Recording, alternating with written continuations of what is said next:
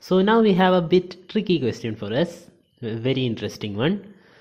If a triangle and a parallelogram are on the same base and between the same parallel, then prove that the area of a triangle is half the area of the parallelogram. Yeah, and in this question there is no diagram given, so we have to make our own diagram. So let's first do that. So we are told that there is a triangle and a parallelogram with the same base and between the same parallel. So we have drawn that. And whenever we draw a diagram, we have to not forget to mark the points. So let the parallelogram be ABCD and the triangle be ABF. So now we have to answer the question. We have to prove that this triangle has half the area as that of this parallelogram. And do you think it's right? Yeah, it is right. It's right, because the area of this parallelogram is given as base into height, right? And the area of this triangle is given as half into base into height. And you can see both have the same height because they are lying between the same parallels, and they also have the same base. So it is true, this is base into height, this is half into base into height. So the area of triangle is half of that of the parallelogram. And it doesn't matter where the triangle is, right? If you draw it here or here, everywhere the height and the base, as long as they are same, the area is same. But we actually have to prove that mathematically, and that seems a bit tricky, right? Like, how to start or where to start? We have no clue, right? The only thing that we know is if we have two parallelograms between the same base and same parallel, we can find their areas. So what to do with this question? Well, in the introduction part of this chapter, we actually saw what to do, or we have some idea. Like, we know that if we keep two triangles back to back, we get a parallelogram. Like, if you take the same triangle and just invert it and keep it here, you will get a parallelogram. Okay, we'll see that in the question. Let's start answering. So let triangle ABF and parallelogram ABCD lie between the same base AB and between the same parallels AB and CD. And this is actually an introductory statement in which we are explaining the diagram we just made, and this is necessary because the diagram was not the part of a question. So we made the diagram, so we explained that. And now we move to the answer, that is what to prove. So we have to prove area triangle ABF is equal to half of the area of ABCD. Now what we have to do is, we have to find the parallelogram that is associated with this triangle. That is, we draw two lines, one is drawn parallel to this line AF and one line is drawn parallel to this line AB, two sides of the triangle, so that we get the parallelogram that is associated with this triangle. Okay, so to write this down, construct BE parallel AF, that is, this is AF, right? So draw a line parallel to AF, and this meeting point is what we call E. Let it meet CD at E. And extend CD, also we have to extend this line CD to meet AF at a point F. Okay, so that ABEF is now a parallelogram, right? Because we draw this line parallel to this and this line parallel to this, the resulting figure would be a parallelogram. So this is the first part. So now I hope you are getting some idea, right? We have two triangles which look almost the same, and you know, like, they can be proved to be congruent. These two triangles, we can prove them as congruent. If we prove them congruent, we can say these both will have the same area.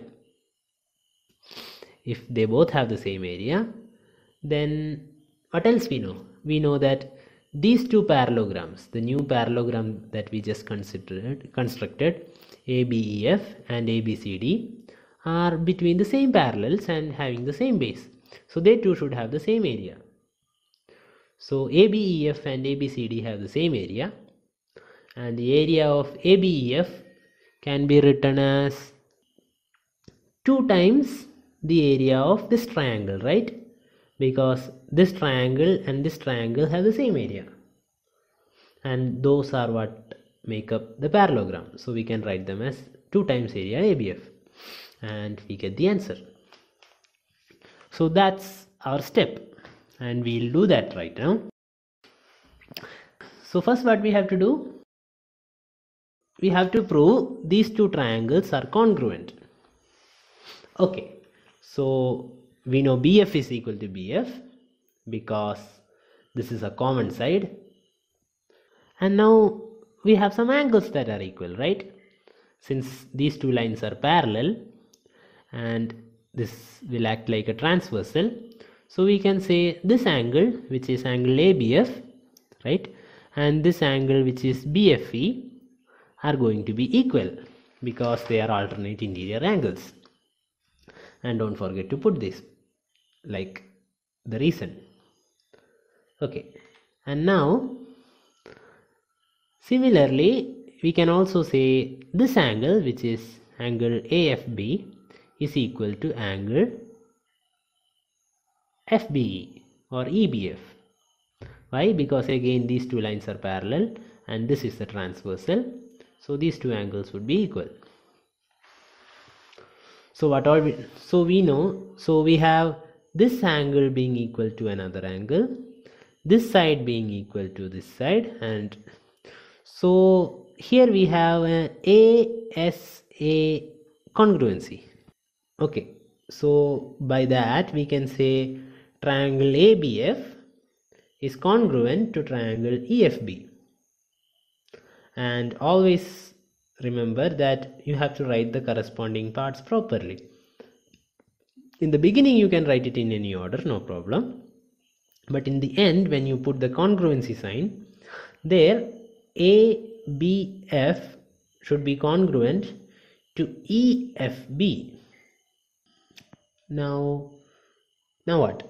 So now that we know these two triangles are equal, congruent, we can say that their areas are equal, and now it is simple, right? So we know that this parallelogram ABEF and this parallelogram ABCD are lying between the same base and between the same parallel, so their areas should be equal. Okay, and we can split one of this area. We can split the area ABEF as area ABF, that is this triangle, plus area of this triangle, area EFB. And since these two areas are equal, we just now proved, we can add that these two are equal, right? So it would be 2 times area of ABF. Now we are there. So the final step, area of ABF is half of area of ABCD. So that's the answer. We proved it, and that was a long way through, right? But I hope you got the intuition right. Like, the idea was simple. We have to convert this triangle into a parallelogram. That is, a triangle is always half of a parallelogram, half of some parallelogram. And this is in general, like everywhere where you see a triangle, you can convert it into a parallelogram, and wherever you see a parallelogram, you may draw a diagonal and divide it into 2 triangles for simplicity. Like, maybe there are questions where you have to do that.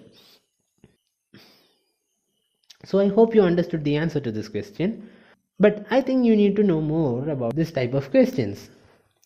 So these are some figures which all are just some modifications of the previous question, and all these have to be approached in the same way. And everywhere it is true that the area of the triangle is half the area of the parallelogram.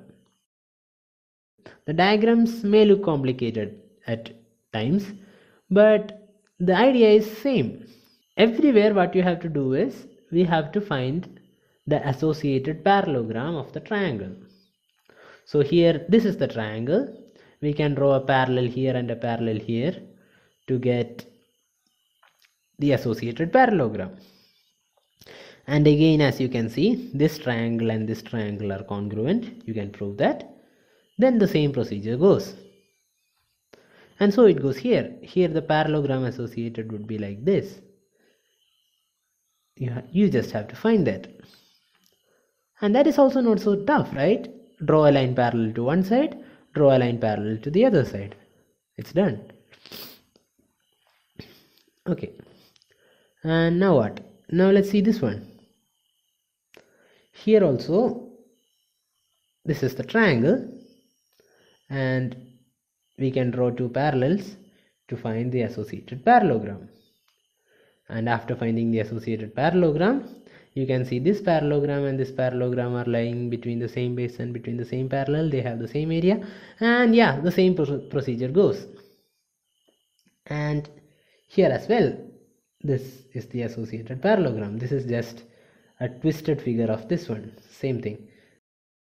Yeah, so that's the answer to this question, and hope you got some knowledge. We'll meet in the next video.